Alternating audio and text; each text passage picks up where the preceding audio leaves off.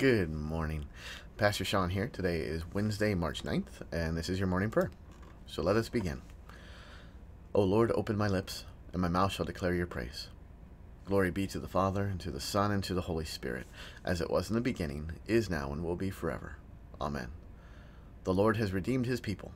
O come, let us worship him. O come, let us sing to the Lord. Let us make a joyful noise to the rock of our salvation. Let us come into his presence with thanksgiving. Let us make a joyful noise to him with songs of praise. For the Lord is a great God, and a great King above all gods. In his hand are the depths of the earth. The heights of the mountains are his also. The sea is his, for he made it, and his hand formed the dry land. O come, let us worship and bow down. Let us kneel before the Lord our Maker. For he is our God, and we are the people of his pasture, and the sheep of his hand. Glory be to the Father, to the Son, and to the Holy Spirit, as it was in the beginning, is now, and will be forever. Amen. The Lord has redeemed his people. O come, let us worship him. All right, today we have Mark chapter 4, verses 1 through 20.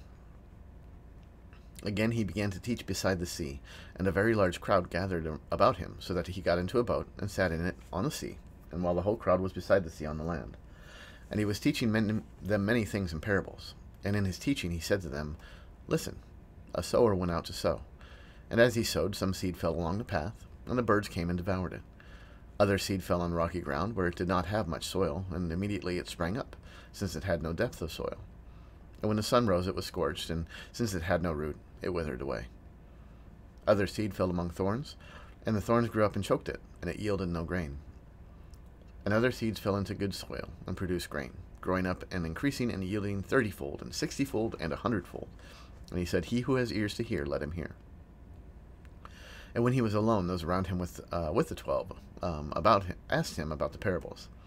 And he said to them, To you has been given the secret of the kingdom of God, but for those outside everything is in parables, so that they may indeed see but not perceive, and they may indeed hear but not understand, lest they should turn and be forgiven. And he said to them, Do you not understand this parable? How then will you understand all the parables? The sower sows the word, and these are the ones along the path where the word is sown. When they hear, Satan immediately comes and takes away the word that is sown in them. And these are the ones sown on rocky ground, the ones who, when they hear the word, immediately receive it with joy. And then they have no root in themselves, but endure it for a while. And then when tribulation or persecution arises on account of the word, immediately they fall away. And others are the ones sown among thorns. They are those who hear the word, but the cares of the world and the deceitfulness of riches and the desires for other things enter in and choke the word, and it proves unfruitful. But those that were sown on the good soil are the ones who hear the word and accept it and bear fruit, 30-fold, 60-fold, and 100-fold. In many various ways, God spoke to his people of old by the prophets, but now in these last days he's spoken to us by his Son. So we always have this text, well, once a year, every time it comes around, and so every time it comes around, it requires the usual explanation that the proper understanding of this text is not what kind of soil are you going to be. This is not about you becoming something or anything like that. This parable is about the word, how the word works, how the word is sown, how it goes out, and how it is received. And you can kind of see how it's not about what kind of soil will you be or do you need to try to be, in that we are represented in this as soil, as in you can't do much. Soil just kind of sits there. It is where it is, or whatever, it's rocks on the path. Rocks can't do anything. They can't change this, that, and the other.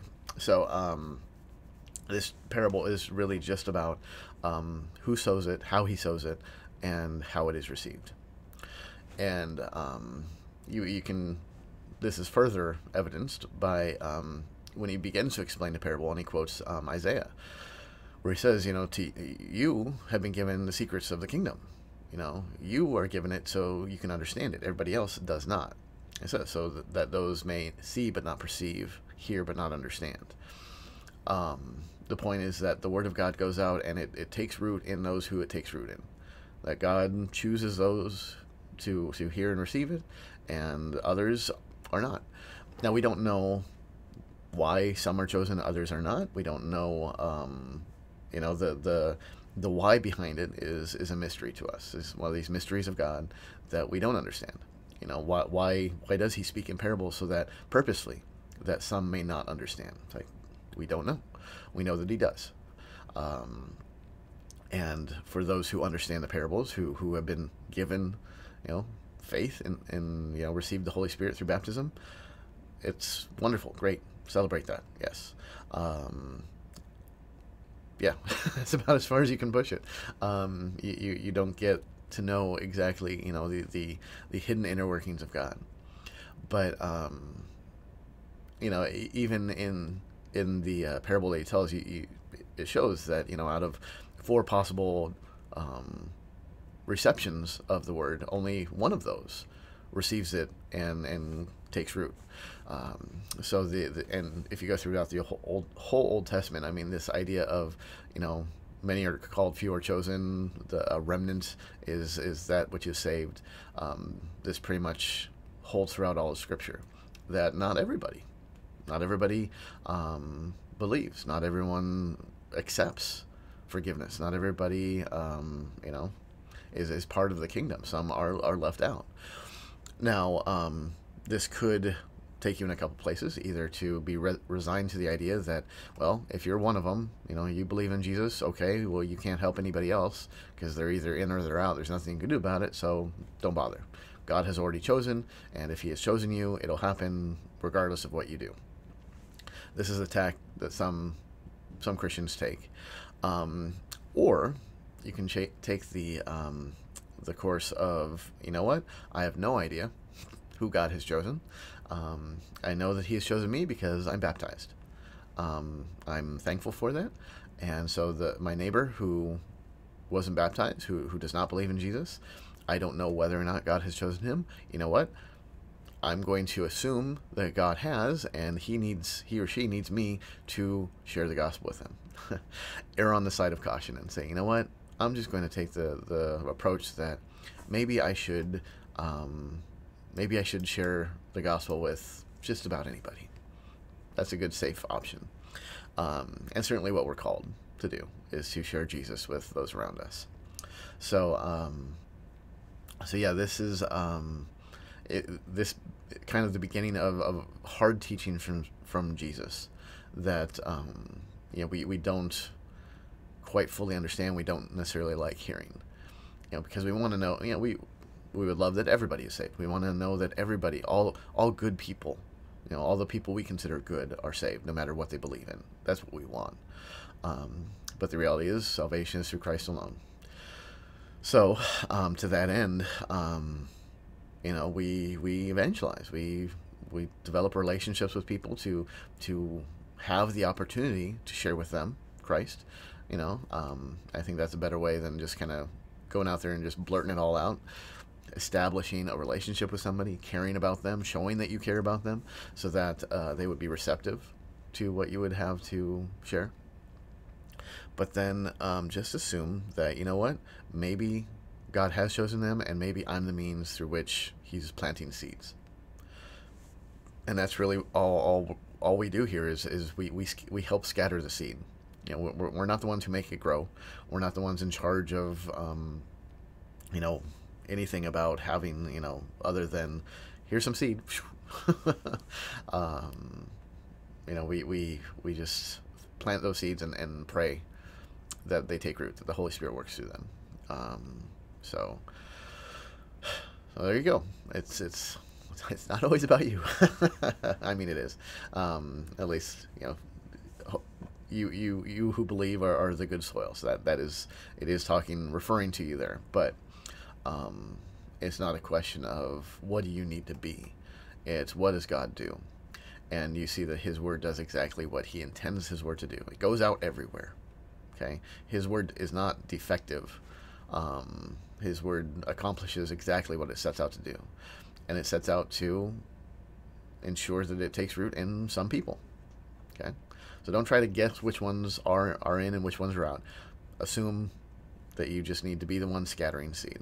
And that's a good place to be. All right. Well, let us pray. O Lord, our Heavenly Father, Almighty and everlasting God, you have safely brought us to the beginning of this day. Defend us in the same with your mighty power, and grant that this day we fall into no sin, neither run into any kind of danger, but that all of our doings, being ordered by your governance, may be righteous in your sight. Through Jesus Christ, your Son, our Lord, who lives and reigns with you in the Holy Spirit, one God, now and forever. Amen. Now, taught by our Lord and trusting his promises, we are bold to pray.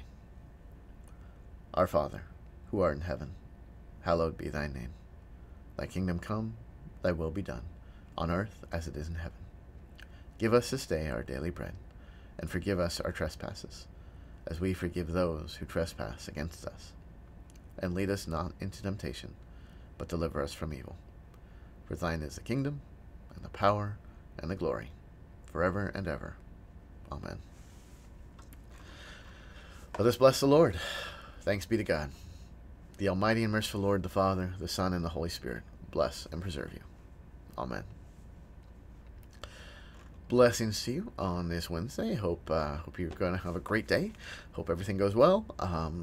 It's midweek, so we've got our Lenten service tonight. So if you do not have a church to go to for service tonight, you are more than welcome to either come to Ascension if you're local. Otherwise, you may catch our live stream at 7 o'clock. So have a great day.